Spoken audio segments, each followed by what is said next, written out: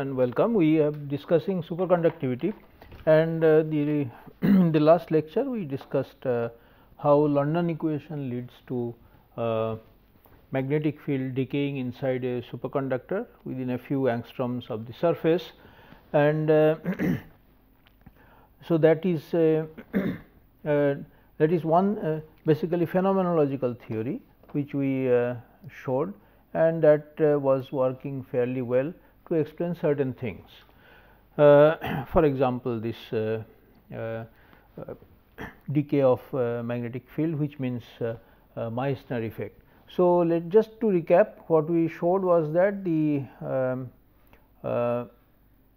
London equation can also be written as P plus E A by C equal to 0, basically net momentum being 0 inside, which was Bloch's assertion, and from here one can N E V V s equal to or equal to minus E A by M C. So, E A by so P so this is basically P by M, velocity is P by M. So, I divide both sides by M, and this is what I will get. Okay. So, and then times N E, and that is this equation that J equal to minus N. So, this S subscript basically means that we are dealing with the superconducting component N S E square by M C times A. So, this is this equation that is written on the left. If you just take a curl of this equation, you will land up with curl of A here, which is B. So, minus N S E square by M C B. This was the London equation. So, in essence from this almost the entire London equation and its consequences follow, and this equation as we showed in combination with the equation that 4 pi J by C equal to curl of B will lead to this equation del square B equal to 4 pi N S E square by M C square into B. And then we showed that if you take a semi infinite superconducting system, so this side is superconductor all the way, totally this is totally superconducting, that side all the way, and this is the value of B at x equal to 0, and then this side is superconductor, entire right hand side x greater than 0 is superconductor. In that case one obtains an equation which is del square B del x square equal to 4 pi N S E square by M C square into B, and then immediately we identified that this has to have a dimension of 1 by length square. So, that defines this so called London penetration depth is equal to M C square by 4 pi N S E square. So, that is about it, and that is the decay rate, okay, decay by which 1/3 of this is already decayed.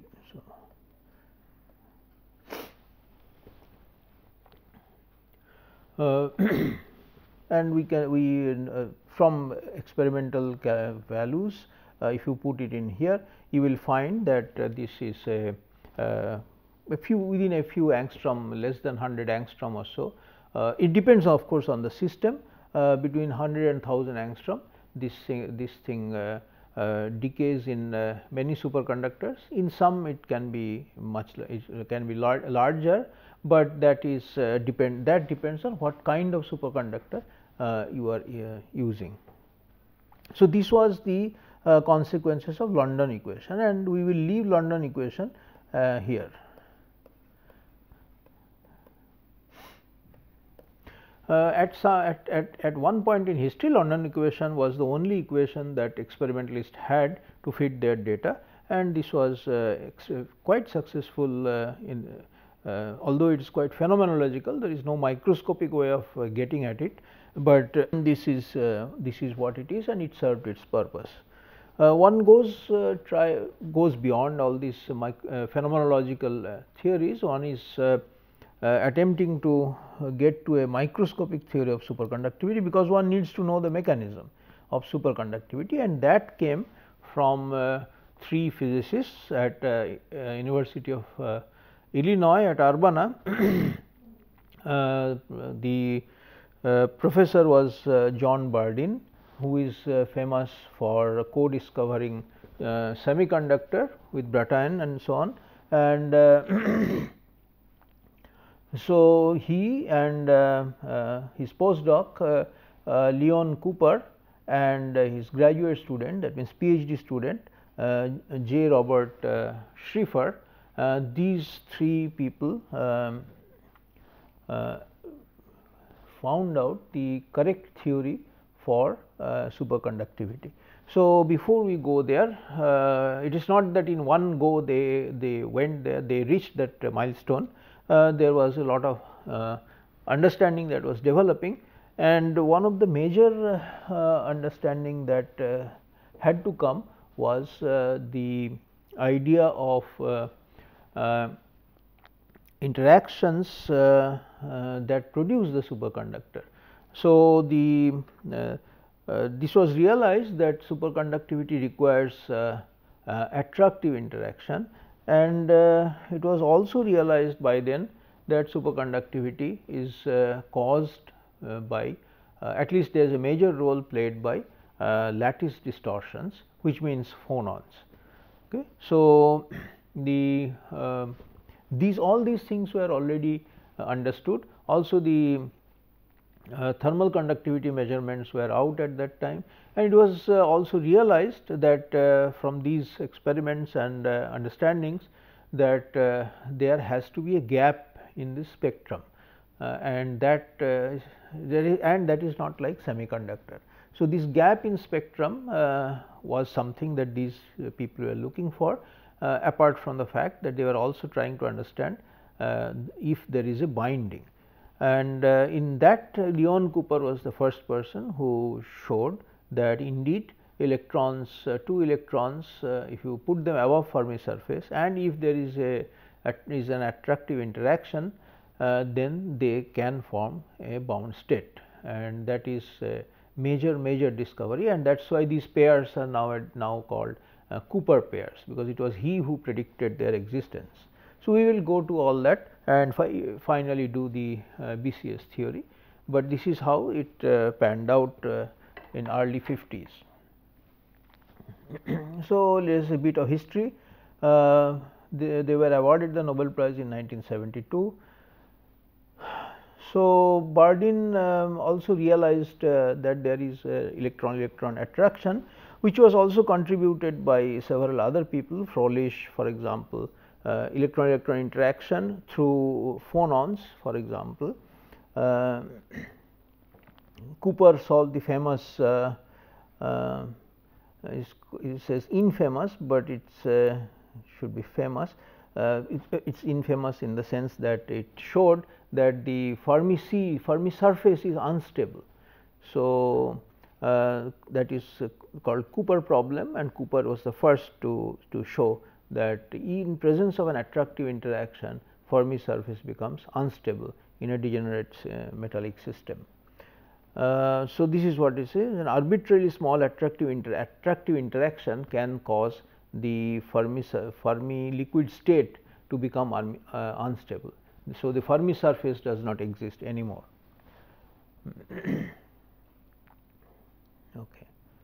So, the physics behind the usual superconductors, see there is now a distinction between the old superconductors and the new superconductors. We will not discuss the new superconductors or their theories at this stage, maybe at the end we can make some comments about them, but our entire focus is on the old superconductors, which means superconductors that existed before 1986. And also not this barium bismuth oxide. So, barium potassium bismuth oxide, or so those are not being discussed here. So, this by normal superconductor one means the ones which were known for a long time and whose theory was given by Bardeen, Cooper and Schrieffer. That is why the BCS theory stands carries their name, Bardeen, Cooper and Schrieffer. So, where does it come from? So, this is the this is how it is originated. See, the idea is that the electrons are repulsively interacting with each other because they are both negatively charged. So, if you take a bunch of electrons and allow them to be freely interacting, they will just repel from each other and move away. So, that is something we know, it is Coulomb interaction. So, you have to find an attractive interaction and that was a non-trivial work, and that was eventually found out. So, electron phonon interaction leads to electron attractive interaction. There is within parenthesis there is something called retarded. Now, retarded means that it is not instantaneous. Normally in most interactions that you see, like Coulomb interaction and all that, the interaction is instantaneous. Okay, if the two particles are close by, then it is instantaneous. Of course, if they are further apart, then there is this. I mean, the way we present it in a Hamiltonian is like action at a distance, because the time it takes for a photon to propagate from one charge to the other is extremely fast. So, for all practical purposes, these are like instantaneous interaction, but here the interaction is retarded in time. So, the interaction happens as I will show separated in time. The electron pulls the surrounding. So, the physical understanding that goes to explain this is that suppose an electron is somewhere here, it pulls the surrounding ions towards itself, causing the area around it to become positively charged, because the ions are all positively charged, because electrons have come out of the ions and become free in a metal. So, so this distortion is something like a positively charged lattice distortion around this electron. Now, this electron affect this electron by distorting this lattice here affects the motion of other electrons. So, another electron which is passing by this will see this excess positive charge around here and get attracted towards it. So, that is what is causing the attractive interaction. But of course, if the electron was still sitting here, then the repulsive interaction will be very strong and the other electron will be repelled. So, what one realizes is that after distorting the lattice, this electron has left. So, let us look at this picture.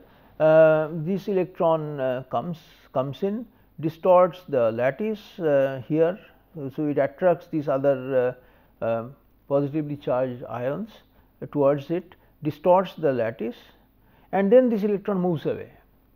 And when the next electron comes, it sees the distorted lattice and it does not see the other electron here. It sees the distorted lattice with a net slight positive charge around it, and then it gets attracted towards that position. So, it as if there is an attractive interaction between this electron and that electron, but that electron has now gone far away. So, it is that kind of an interaction is called a retarded interaction, because the other electron is no longer there. It is not like a contact interaction or an interaction which is almost instantaneous. It is an interaction which happens after the first particle has left. So, there is a time delay between the first particle passing that point and the second electron coming in to experience that attraction. Okay. So, this was basically realized, and lots of people contributed to its to the understanding of it. Froelich, Migdal are some of the names that you might hear in this if you look at the literature of this, and of course, so that led to the foundation for generating an attractive interaction, but it is a strange kind. It is retarded. It is retarded in time. So, the reason it works is primarily because the phonons or the lattice vibrations are much slower. The ions move much slower at a much slower pace than the electrons. So, the fast moving electron has gone away, distorting the lattice, and now the lattice will take quite some time to relax back, and that is what is shown here. So, this deformation, for example, caused by the first electron peaks at a distance from the electron, which is Vf into 2 pi by omega d. Vf is the Fermi velocity of the electrons, and omega d by is the phonon frequency. See, any distortion, particularly local distortion, can be written down as a sum of combination of many phonons. Okay. And so, these phonons have to relax. This lattice distortion relaxes, that means the phonons are generated, and then the first electron generates these phonons, and the second electron, when it comes, it does not see the first electrons, but it sees these phonons, these lattice vibrations, and it absorbs these vibrations, and then the net effect is an attractive interaction which peaks around this kind of a distance. So, the attraction is felt around this distance, and this distance being fairly large, you can imagine that the screening which is operative in a metal, which screens out the Coulomb interaction, the repulsive Coulomb interaction, has already screened out the interaction, repulsive interaction, the bare Coulomb interaction between electrons, the repulsive Coulomb interaction has been screened out within a distance much less than this distance. So, that means the electrons do not feel the repulsive interactions because they are already gone far away, and the second electron basically feels the attractive interaction. So, the repulsion is screened away, screened out, and the attractive interaction is still operating at a much longer time and space scales. So, that is how the attraction is generated in a very interesting manner, that is very unique in this case, and it is the conspiracy of these speeds of electron, the speed of the lattice relaxation, the screening, all of it works in such a way that somehow and finally there is a region of energies frequencies or time scales where you have a small weak net attractive interaction. So, that is what generates this attractive interaction that is required to form pairs and eventually a superconductor. So, quantum mechanically you can think of this as exchange of phonons, and that is how it is done. So, an electron with wave vector k1 comes, it goes away with emitting phonons, which means it creates a local distortion, lots of phonons are emitted, and this so it goes away releasing a phonon of momentum k say, and then another electron absorbs that phonon and goes away with the wave vector k plus k2 plus k, and you have to then sum over all k's to get this local distortion, and that is the way the mathematics works in quantum mechanics, and this is not what we are going to do, but this kind of processes lead to this attractive interaction, and that is found to be retarded in time. Only in a certain range of frequency it works, and since the range of frequency is small, if you Fourier transform the range of time, or simply time and energy uncertainty will tell you that if something is narrow in frequency, that will be very large in time.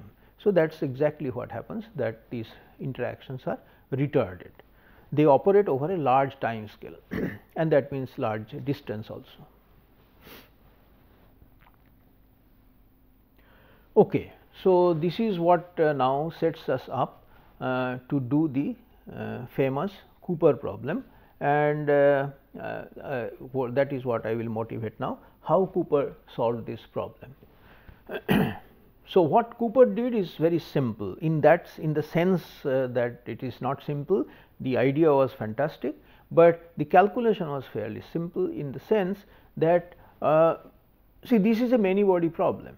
There are 10 to the power 23 electrons, they are interacting with each other, there is an attractive interaction and so on.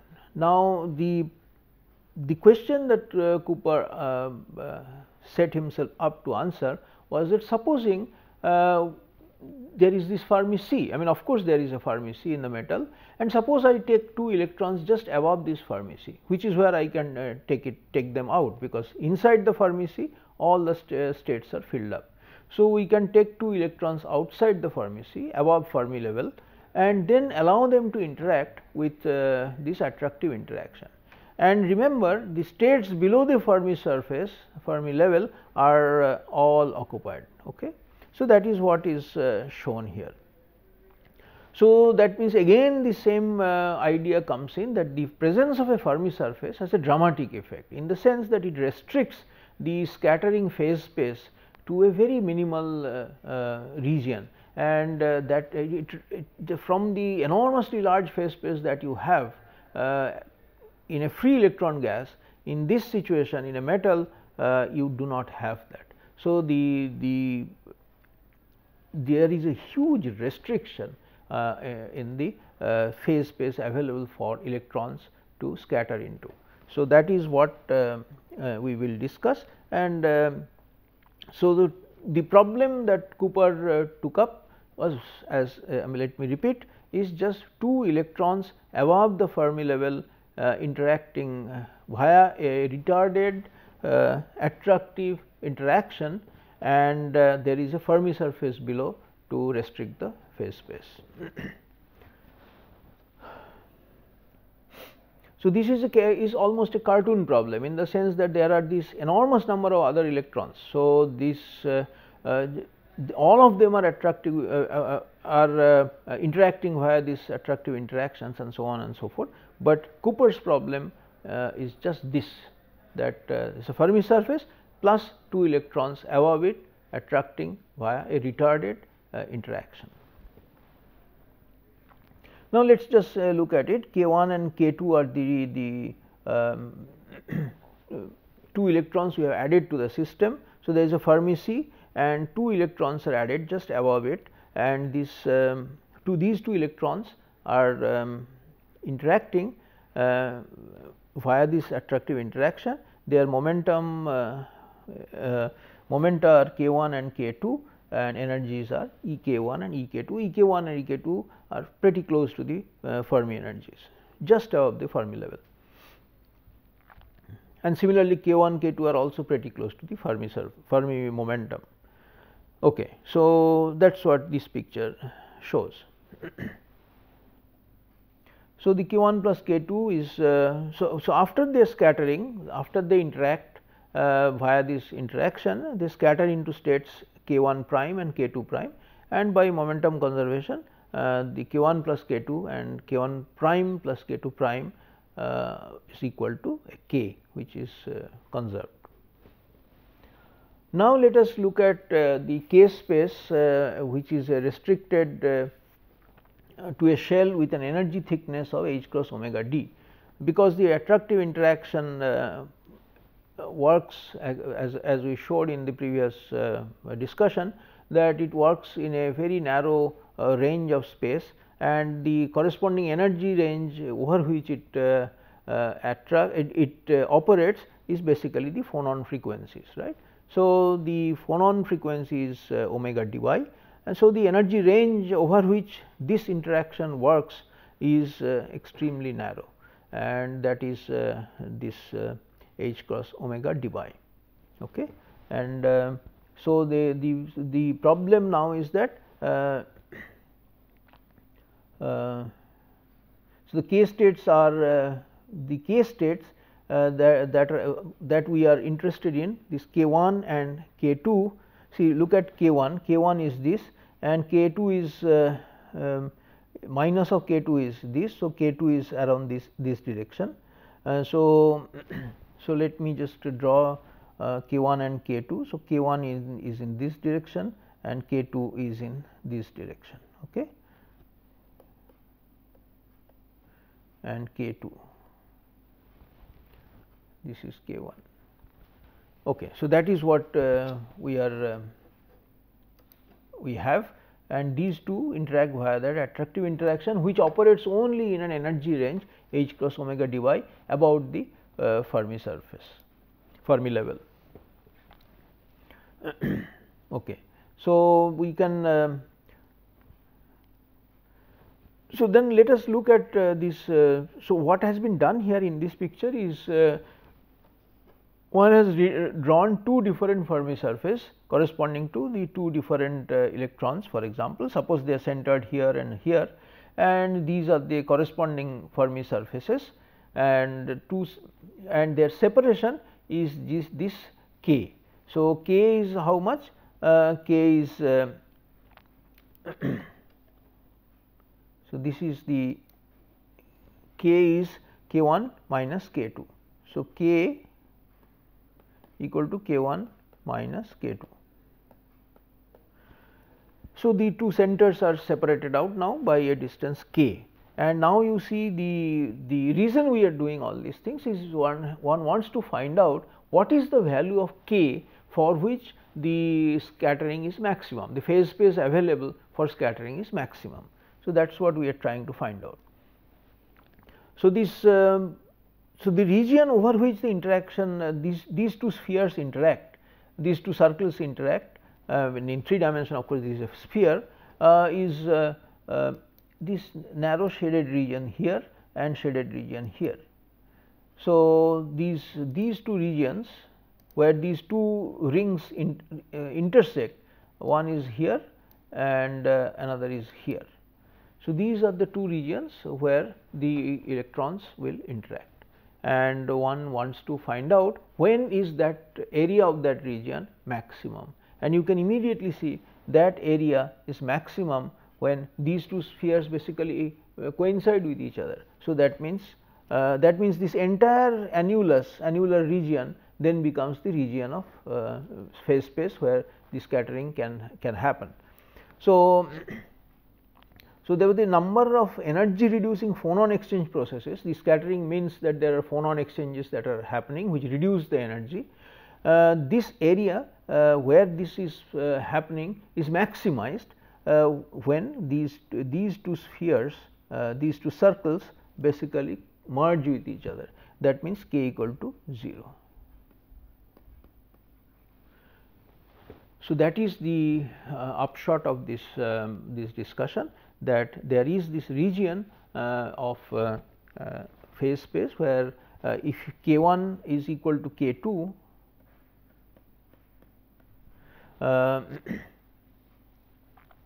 sorry, this is k 1 plus k 2 because this is the distance. So, this is just the opposite of minus k 2, right. So, this is k 1 and this is minus k 2. So, this is k 1 plus k 2, and so then k 1 plus k 2 equal to 0 means k 1 equal to minus k 2. So, that is the region, that is the restriction on around which the scattering will be maximum. So, if you can set up your k's in such a way that k 1 and k 2 are just the opposite of each other, that will give you the maximum scattering and that is what, and that will of course reduce the energy the maximum, because that these are the processes which reduce energy when they exchange these phonons, and so that so we will stick to this, that the two electrons have their momenta opposite of each other, and the rest of the regions, I mean for other momenta the amplitude of this process is much less compared to this one. So, this is the one we concentrate, this is the one Cooper also concentrated, and for physical reasons, as you can see that this is what gives you the maximum reduction in energy. So, that will be the region we should be concerned with. So, then let us follow the argument and the calculations of Cooper as he did.